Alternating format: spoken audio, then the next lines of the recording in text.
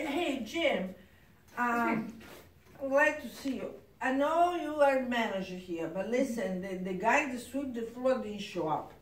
And look at this floor, so I am so sorry. I need to ask you to do it.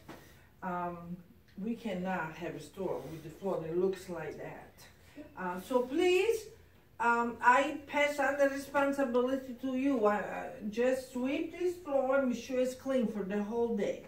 Well, I'm sure that it needs to be swept, but that's not my job description. There should be employees that take care of the job. Oh my gosh, are you kidding me?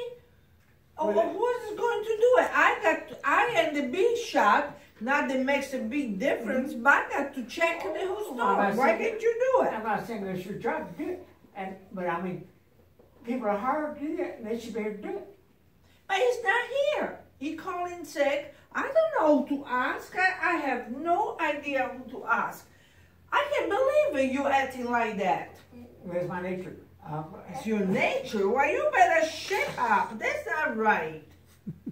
But I mean, people are hired to do that job. We should be taking the job.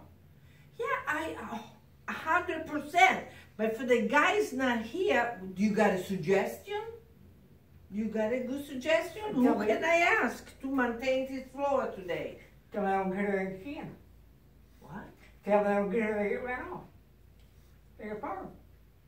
No, you can't do that. Well, I think I can get onto you for defying me on something so important. Listen, I am sorry. Jim, I like you a lot. You're a wonderful person, but I have to stick to the gun. Today, you will sweep the floor and take care of here because the guy's not here. Definitely, I have to manage the whole store. And I think you have no right to deny me this thing. I know it's not exactly in your job description, but I think you're stretching it, and that's not right. Well, I'm getting frustrated. But as long as it's noted that I don't want to do it, but I'll do it. Oh, I'm so appreciative. Thank you, Jim. I knew you would do it. You know I like you a lot. I don't know what to do, but I'm so glad. I can understand your point, as long as you understand mine. Okay. I respect that, and I respect you arguing, but you know, what are you going to do? Well, listen, let's go have a cup of coffee. I really appreciate you. Thank you.